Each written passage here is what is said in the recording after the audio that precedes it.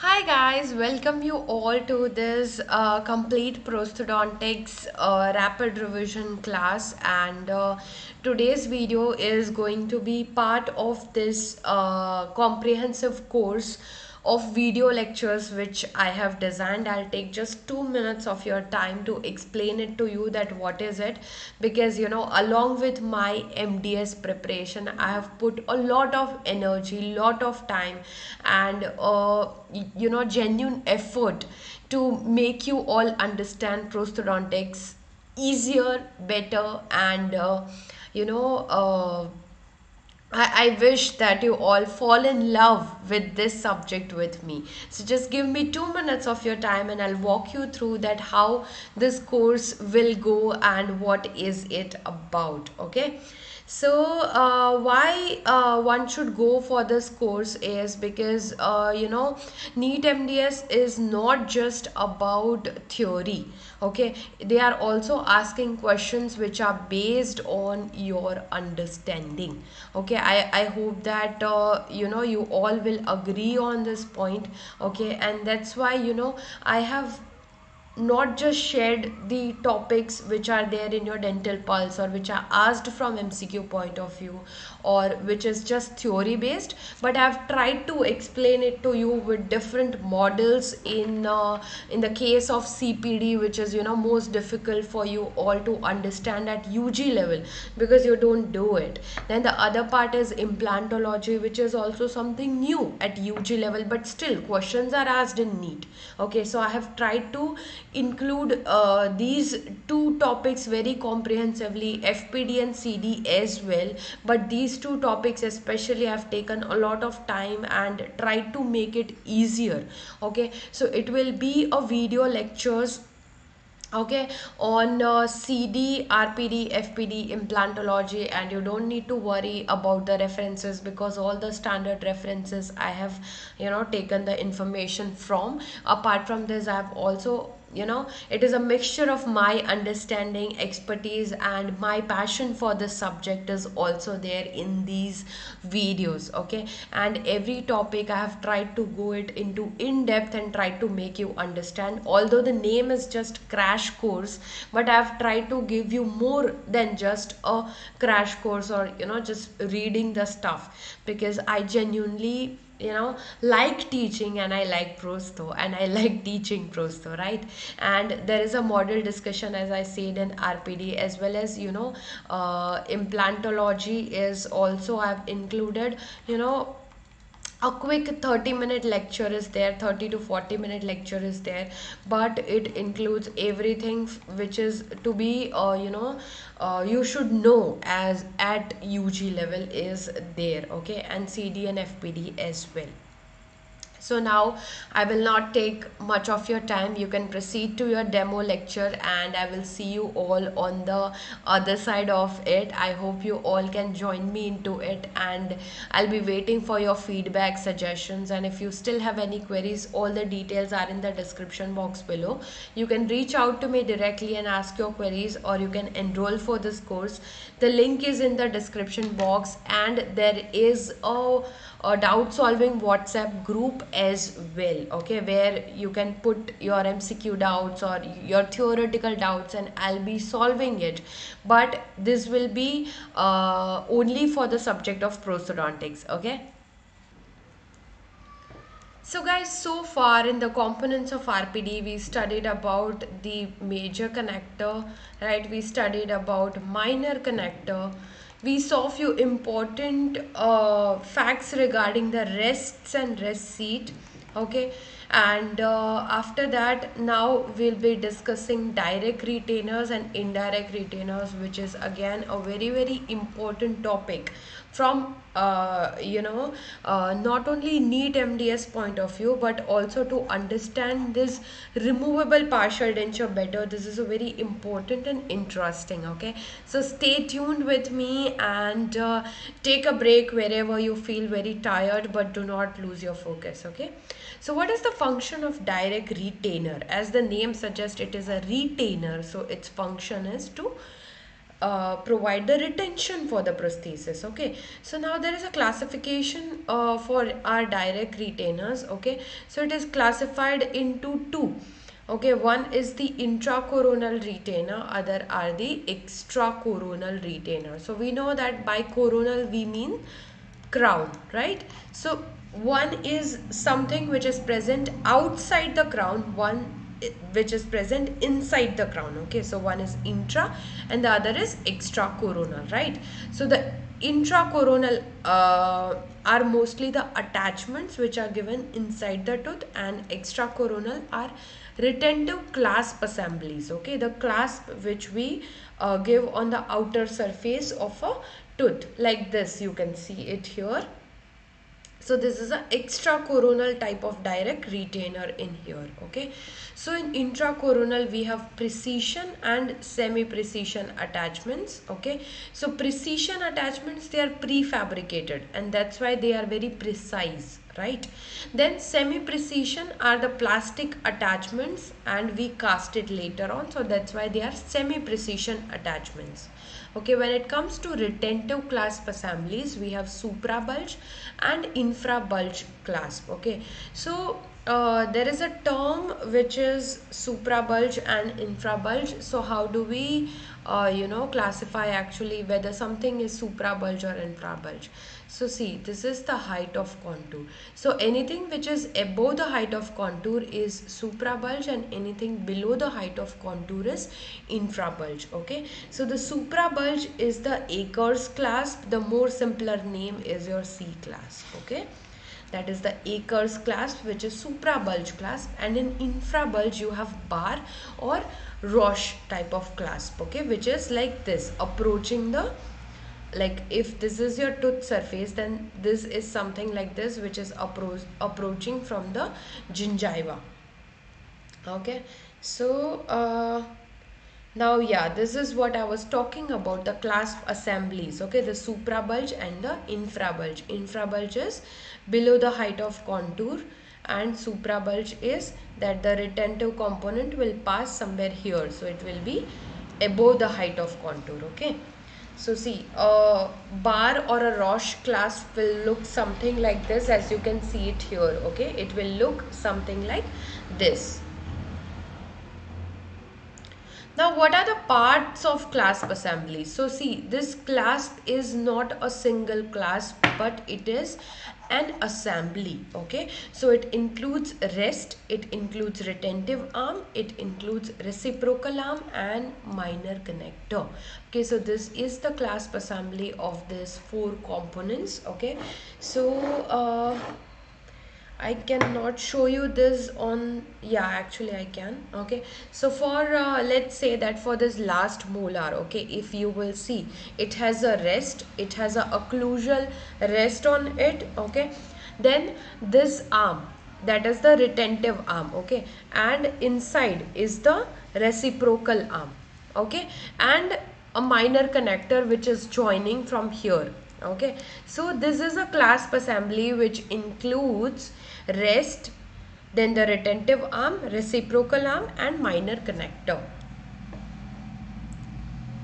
So what is a retentive arm? See, retentive arm, it is a property of retentive arm that the terminal 1/3 should be flexible. Okay, so if you have a tooth like this, okay, and let's say that it is approaching, this is your clasp arm. Let's say this is your clasp arm. Yeah, so the terminal 1/3, that is this portion, terminal 1/3, it has to be flexible. This portion of your clasp or the retentive arm should be flexible. Okay, and this proximal area, it has to be rigid. Okay, this has to be rigid and the terminal 1/3 should be flexible. Now it contacts the tooth surface at apical 1/3. Okay, and it should be passive at rest. Like when the prosthesis is resting in patient's mouth, it should not exert any pressure. It should be passive at rest and it should become active during the action. So as the patient starts chewing or swallowing, the clasp should contact the tooth tightly. Okay, so that when the patient is chewing or swallowing, your prosthesis will stay in place. So if the retentive arm is not passive, okay, if the retentive arm is not passive, then what will happen?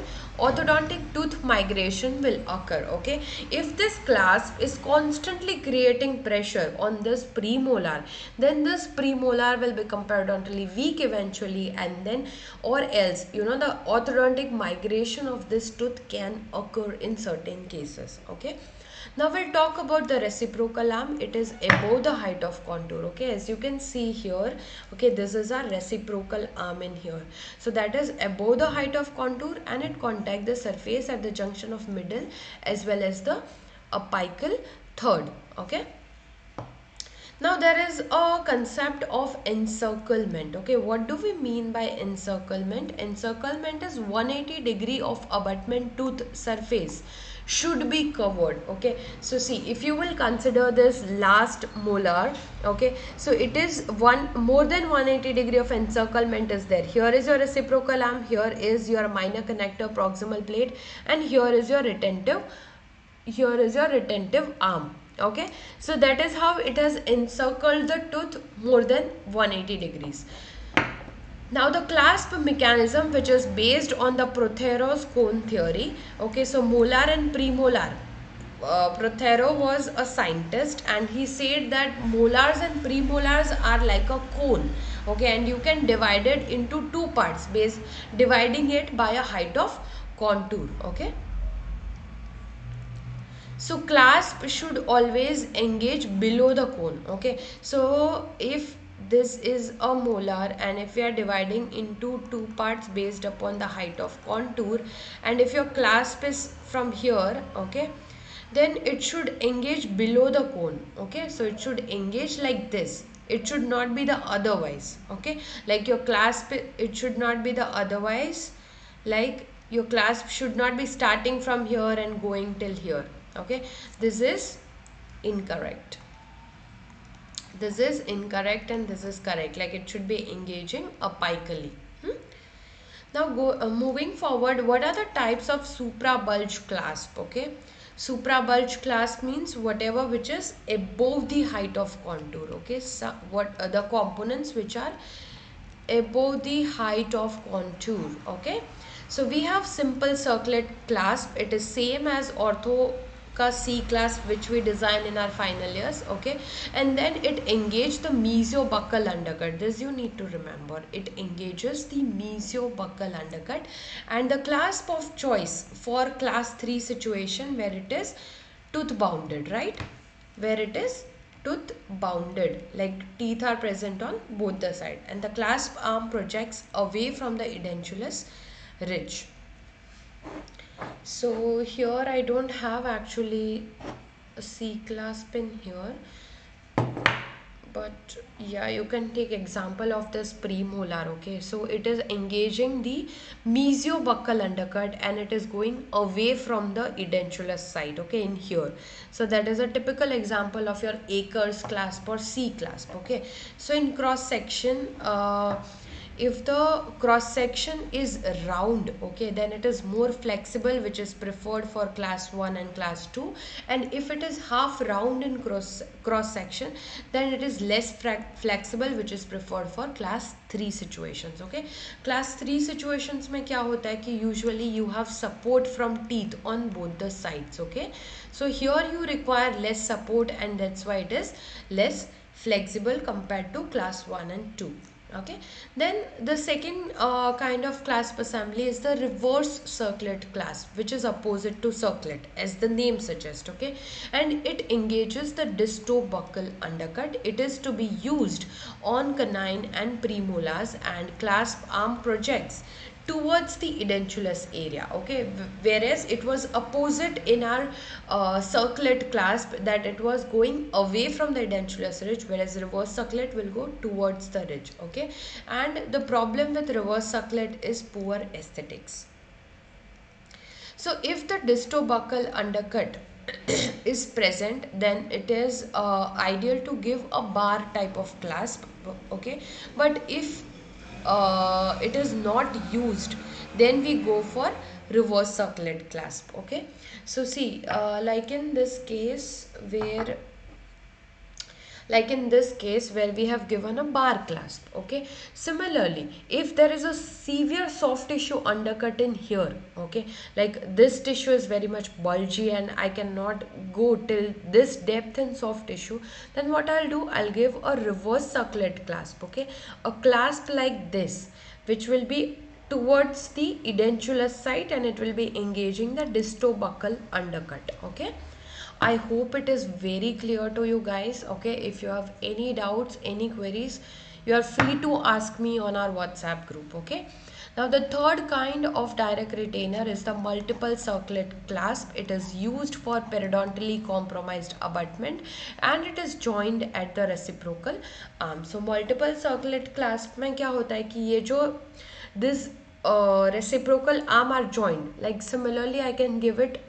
let's say that we have two premolars in here. Okay, if we have two premolars connected by the reciprocal arm, then it will become multiple circlet clasp. Okay, then the another is a embrasure clasp, which is important one. It is primarily included to be used on that side of the arch where there is no edentulous space. Okay, so basically in class 2 situations, okay, if you have a situation like this, okay, where you have teeth present on one side and here you have multiple missing teeth in here. Okay, so in this situation what you will do, these are the missing teeth, so embrasure clasp comes on the opposite side here. Okay, here you will give the embrasure clasp where no edentulous space is present, and it is typically given in class 2 situations, and it is two circlet clasp which are joined at body. Okay, so this is somewhat it looks like.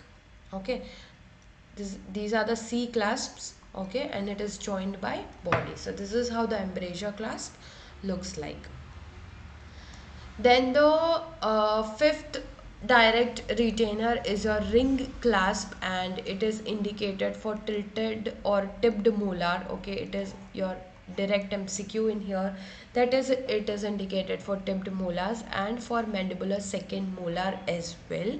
Okay, and it is given only when the undercut is present on the mesiolingual side. Okay, and it is only given when the adequate vestibular depth is present. So ring clasp is somewhat like a ring, like a circle, and there are very limited indications for it. This clasp you do not give it regularly. Okay, it is given for the mandibular second molar and when the undercut is on the mesiolingual side, so your molar is tipped lingually, so in such case you will go for a ring clasp. Then something called as fish hook or hairpin clasp, it is very rarely used. Okay, it is very rarely used and asked also. So there are two horizontal arms, reciprocal arm contact with tooth surface first and then the rest of it. The reciprocal arm act as a minor connector, and the problem with this clasp is that it has a very limited flexibility. Okay, then something called as onlay clasp, it is not indicated and not much used. Okay, then the wrought wire circumferential clasp or combination clasp, which is again a very important to understand. Okay, so it is given in case of high survey line. If you remember our discussion of survey lines, okay, so survey lines are classified into high, medium, low and diagonal. Okay, I hope you all remember it. There was something called as near zone, something called as far zone. Okay, so at that time also I mentioned that the wrought wire clasp or a combination clasp is given where your survey line is higher. Okay, and where the undercut is more than 0.015 inch. Okay, so in that situation we give wrought wire because it is quite flexible. When the undercut is deep, it is we need a more flexible material, and that's where we use a wrought wire clasp. Okay, so what is the advantage of using a wrought wire is that it increases the flexibility because of undercut is more in that. Okay, if the undercut is more, then we'll use wrought wire because it has increased flexibility, right? Now coming to a bar clasp or Roche clasp or infra bulge clasp, again it is very important. Okay, so what happens in here is that it has a push type of retention. Guys, it is also a very important MCQ and it was asked in NEET 2021 if I'm not wrong. Okay, so it is a push type of retention and it approaches the 90-degree, but it slightly curves. Okay, so not exactly 90-degree, and opposite to this, the pull type of retention is there in supra bulge clasp or C clasp. Okay, so why a push type is that like it is approaching from the gingiva, right? So to get the retention, its mechanism is like that you have to push it to remove the clasp assembly from the tooth. Okay, whereas in the C clasp you need to pull it.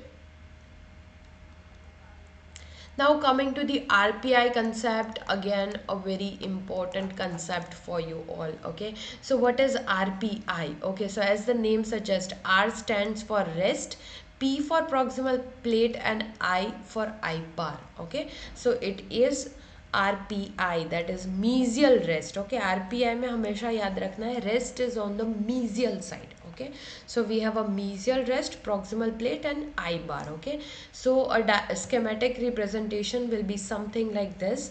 So when the buccal undercut is not present, then only we use the proximal or the lingual undercut. Okay, first we aim for a buccal undercut, either a mesiobuccal or distobuccal, but still if it is not available, then in such cases we use the proximal undercut or lingual undercut, right?